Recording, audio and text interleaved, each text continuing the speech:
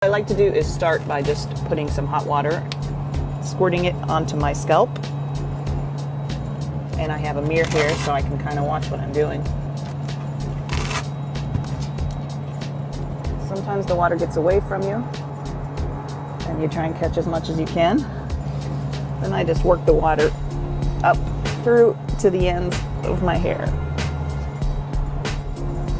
Then I take my no-rinse shampoo and squirt it also on the scalp, just a little bit, and rub it in. Again, kind of working it out to the ends. And sometimes I'll actually take my comb to help work it all the way to the ends. And I like to take my towel while I have the shampoo in there and just kind of work it.